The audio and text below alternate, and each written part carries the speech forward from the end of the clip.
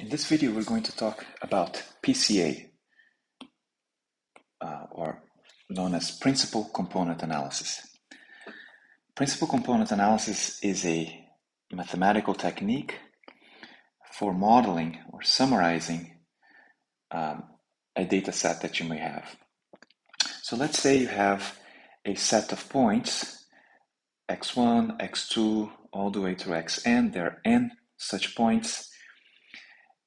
Each data point is a point in Rd, a real value vector of d dimensions, which d can be very large. So perhaps we can look here. Each of these data points here would be some xk, right? And it's a vector. In this case here, we have used the x coordinate, the y coordinate, and the z coordinate. So in this case, Rd is equal to 3, right? And for the time being, let's assume that these points have mean 0. So if I sum all of them, essentially take the average. To take the average, I would have to divide here by 1 over n, but nonetheless, if I assume the average is 0, then these points here are overall, they're centered at the origin. Right? If they're not from the beginning, we can always subtract the mean from each data point, in which case, when we plot them, we'll have some plot like this. They're centered at the origin. The PCA, or the Principal Component Analysis technique, tries to find a set of vectors, a set of orthonormal vectors, and we'll call this phi1, phi2, all the way to phi m. And m here is typically less than d, right? Less than or equal to d. And we would like to find this set of vectors, phi1, phi2, phi3, etc., phi m,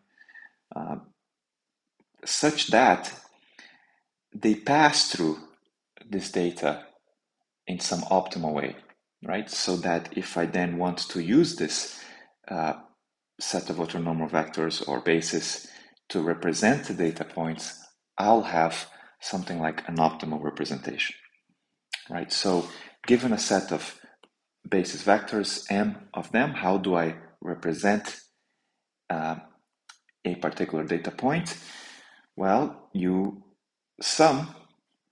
compute a weighted sum of your basis vectors, phi k from k equals 1 through m, and you have these coefficients which you're allowed to multiply each of these vectors by, and you select these coefficients very carefully so that your representation model, which we call V, it's a vector, so there should be a bar here on top,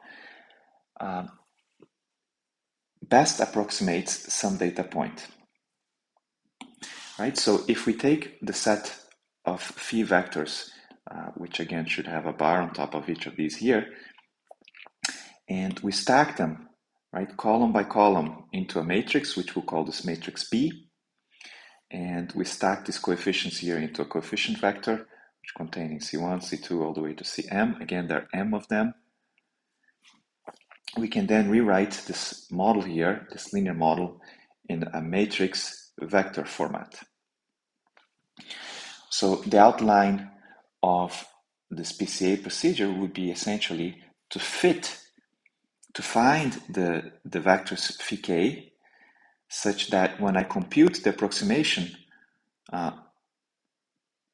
of this model to each of these data points of the training set that I'm given, the models, on average, the model that I chose that is composed of these linear accommodations of phi k allows me to estimate a representation for each data point in an optimal way, in the least squares way.